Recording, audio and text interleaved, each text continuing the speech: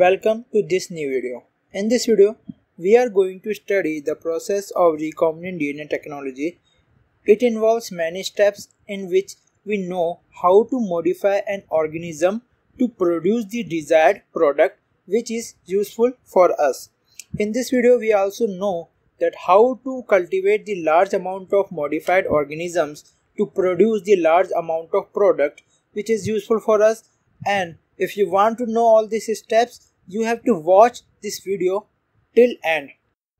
Now we are going to study the steps involved in process of recombinant DNA technology, which are: first, isolation of DNA; second, fragmentation of DNA by restriction enzyme; third, separation and isolation of a desired DNA fragment; fourth, amplification of gene of interest using PCR; fifth, ligation of the DNA fragment into a vector; sixth, transferring the recombinant DNA into the host; seventh, culturing the host cells in a nutrient medium at a large scale; and the eighth, extraction of the desired product. So these 8 steps we are going to study, which are the process of recombinant DNA technology. Now the first step is isolation of genetic material. As the name suggests, isolation of genetic material. If we want to get the desired product, we have to isolate the genetic material from a cell which produces that product, and that DNA we transfer into an host organism. For the isolation of genetic material, we isolate the DNA from bacterial cells, fungal cells or plant cells. Now for the isolation, we treat the bacterial cells with the lysozyme enzyme, the fungal cells with the chitinase enzyme, and the plant cells with cellulose enzyme that dissolve the cell wall of the cells so that the cells open up. And for the proteins, lipids, sugars or histone proteins which are found in the cytoplasm and in the nucleus, for this process we treat the solution with the protease and other enzymes that dissolves all these extra materials. For the RNA, we treat the solution with RNase, and the last finally the DNA is isolated, which is precipitated by the chilled ethanol. So this process involves the dissolution of cell wall and other constituent of the cell, other constitute of the cytoplasm by the different enzymes, and the DNA is isolated with the help of chilled ethanol. Now we have isolated the DNA. Now we have to cut the DNA at specific sites to identify the desired DNA. For this purpose we use restriction enzyme, and we already have made a video how the restriction enzyme works, but that is in Hindi language, so you can go and watch that video in I button. So restriction enzyme cut the DNA in specific sites, and the same restriction enzyme we use to cut the vectors too.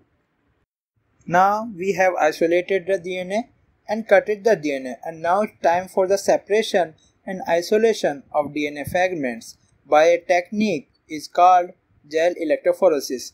Gel electrophoresis is an important technique with respect to the exams, because in exams many questions come from gel electrophoresis. So you have to study this concentrately so that you can understand it.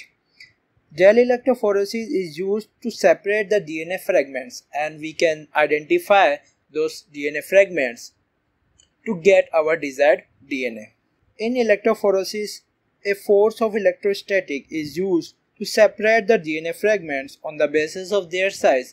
That means DNA molecule is negatively charged and it moves to the opposite positive end anode on aerosol gel.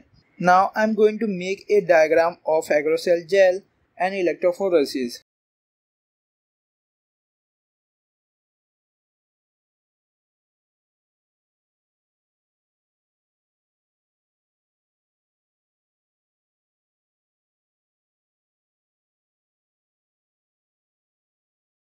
Here now you can see that there are DNA bands in which the smaller bands are moved further and the larger bands are at the initial stages.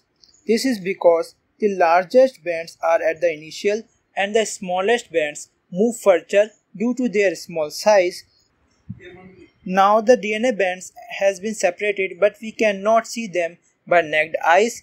To see them, we use stain, which is ethidium bromide.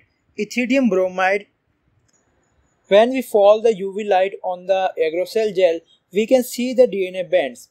For seeing the DNA, we use ethidium bromide and UV light. This is an important question with respect to exams. Now we have already separated the DNA fragments. Now we can get our desired DNA for desired product.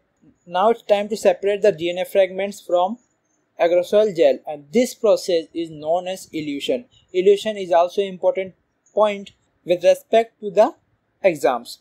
Now we have already discussed gel electrophoresis, in which ethidium bromide, UV light and elution are important points, and fragmentation. And in fragmentation, restriction enzyme is important point, and in isolation of genetic material, different types of enzymes are important point. Now in this video, that is enough. In next video, we are going to study all other 5 steps of process of recombinant DNA technology. So if you want to know all these steps, please stay tuned. We are going to upload this video as soon as possible. Thanks for watching, and your subscribe will be incredible.